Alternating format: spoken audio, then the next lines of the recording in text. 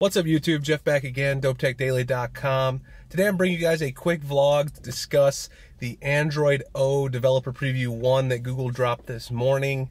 Now, as you guys know, I've been dropping a lot of videos this week on spring break, so I'm not teaching at the university, which is great, so I'm able to make more content. I'm not going to do a full rundown of Developer Preview 1 for Android O, mainly because I know my good friend Tim Schofield, QBKing77, he's going to do a full rundown. He always does a great job with those. I'll drop a link below to his video. I hope you'll check it out. I'll also drop down the full changelog that Google posted over on their site for Android O Developer Preview 1. In this video, what I mainly want to do is give you a rundown of my 5 favorite features. I did flash the Android O Developer Preview on my Pixel XL. You guys can see the new wallpaper right there. It's kind of hard to see in the sun, but I'll drop a link below to the wallpaper if you guys want to download the wallpaper on your phone. Now, there's quite a few changes. Again, I'm going to run down my 5 favorites. The first one, picture-in-picture. Google is finally giving us a true way to overlay media, sort of like YouTube videos, just exactly like this one. If you want to watch a video in picture-in-picture format, just like you would on your TV, you can now do that in Android O Developer Preview 1. The nice thing about this is that now it's an appropriate time to do it because we're getting bigger screens, Galaxy S8, the LG G6, we're getting larger screens in still a very pocketable form factor, so it's a very appropriate time for Google to release the picture-in-picture feature. I hope that it's going to be really nice and work with a variety of apps. Of course, we'll have to see. Right now, it does work pretty well with YouTube, but of course, that's really a Google app, so we kind of expect that. The next thing that I really like is the custom shortcuts on the lock screen that you can add in the Android O Developer Preview. You can do this within the System UI Tuner. Previously, you're only able to have the standard shortcuts that Google put on the lock screen. You have the speaker and, of course, the camera shortcut on the regular Pixel running 7.1.1. You can either get Google Now Help or you can take a picture directly from the lock screen. Now you'll be able to launch whatever it is that you want. You can launch Google Chrome, Hangouts, a custom app, just by adding those custom app shortcuts. Of course, other OEMs have had support for this for quite a while, so it's not really something completely new, but it is nice to see it come to stock Android.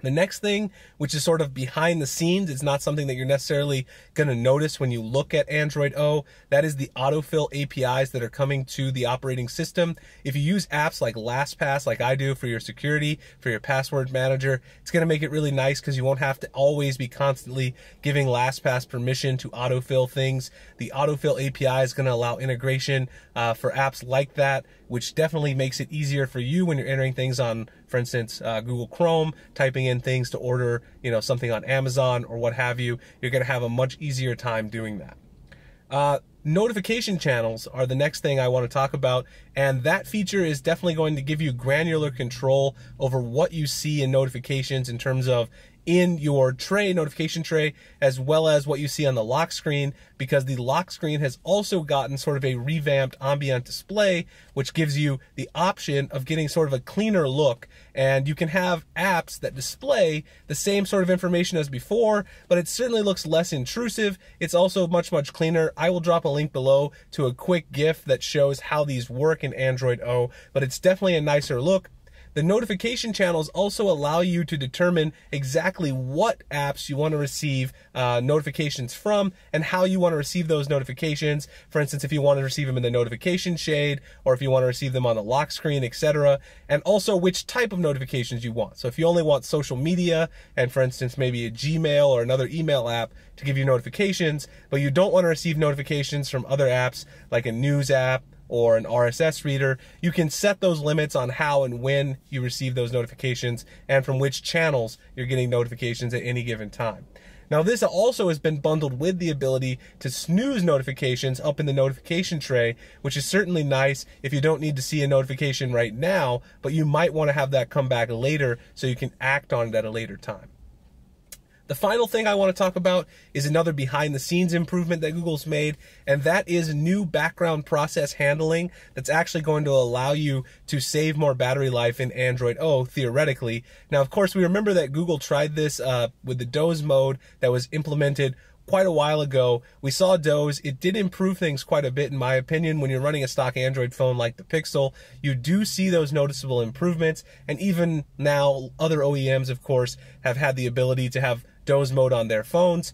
Whether or not, again, it makes huge improvements, we'll see, but Google is trying to rectify the issues we've seen with battery life on Android since the very beginning by limiting background processes, and supposedly this is not going to affect usability. So you're still going to get your full notifications, everything that you would expect how the phone will work, but background processes on certain apps will not be able to just sit there draining your battery for no good reason, which we have often seen sort of rogue apps on Android that'll just drain your battery when you install them, even when the screen is off. So it's great that Google is taking some steps to address that.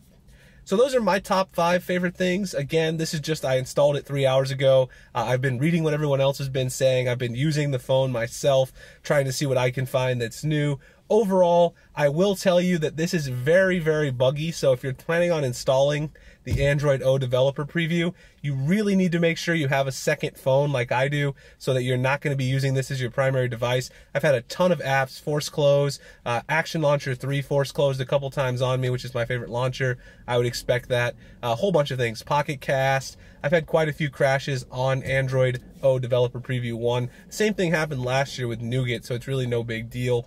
There's quite a few other changes to the developer preview. We've got support for wide color gamut displays, which we probably won't see until at least the Galaxy S8 and later this year.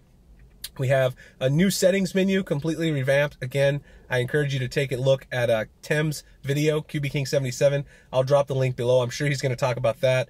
And a lot of other new options in System UI Tuner as well, in addition to the custom shortcuts on the lock screen, which I mentioned earlier.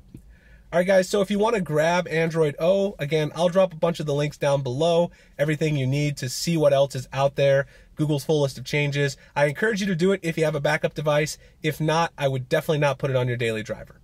All right, guys, that's it for me for this video. Hope you enjoyed. If you did, please like, subscribe, comment below what you're looking forward to in Android O.